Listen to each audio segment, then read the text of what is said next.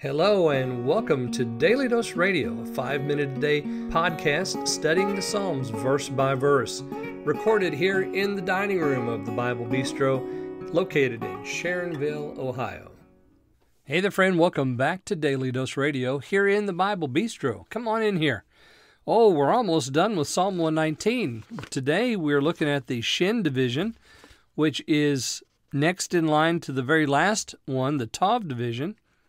And so we're going to look at this division, this octenary, this week. It begins with verse 161 and goes all the way through to 168, which will leave us just a few more verses, and we'll have studied the entirety of Psalm 119.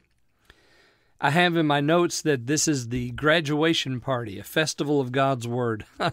So we're going to look at that this week. And sure enough, we have in short order so many times the different ways that the psalmist has used language to describe God's Word. He's going to do it again here in this section. Today we're just looking at verse 161.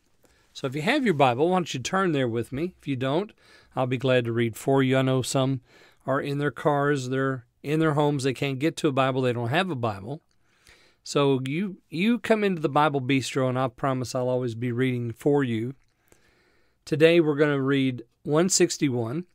Princes pursue me without a cause, but my heart stands in awe of thy word. King James has there, princes have persecuted me without a cause.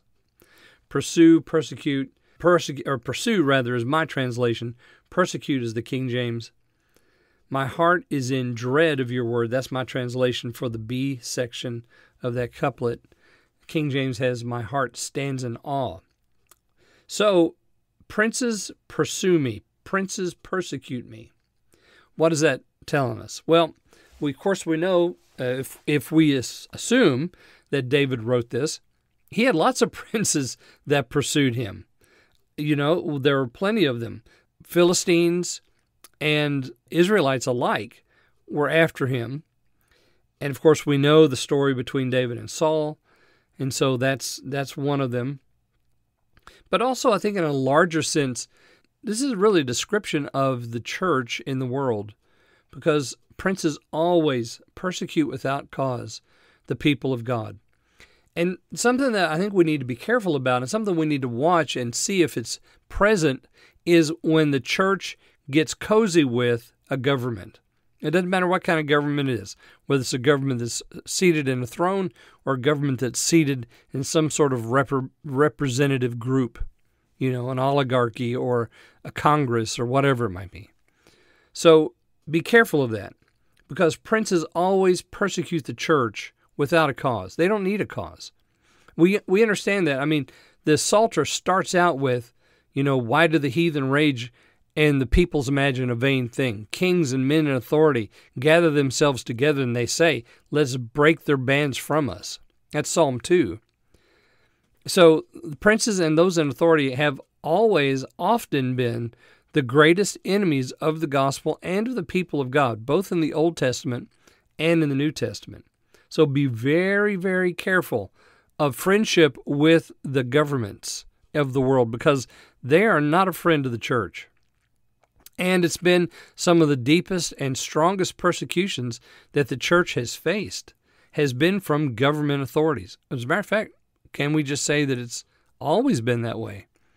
In very few times, there have been some times, but very few times has it been just another religion.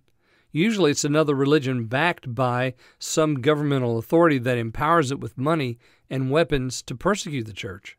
Here we have princes pursue me, and it just tells us the reality of what we are in the world. Do not put your hopes in men. Do not put your hopes in governments. Do not put your hopes in organizations and democracies, in whatever it might be, because they're going to persecute you without a cause. They don't need a cause. Instead of that, what do we put our hope in? The Word of God. Our heart is steadfast in the Word of God. We are in awe of it. And so we should trust the promises made there to us by the Lord, and not the promises made to us by men, because that will never last. Well, join me tomorrow. We're going to look at 162 and 163 here on Daily Dose Radio. Thanks for listening to Daily Dose Radio. For more fresh and delicious Bible studies, podcasts, books, and more, check out the Bible Bistro online and on YouTube. Join me again next time for Daily Dose Radio.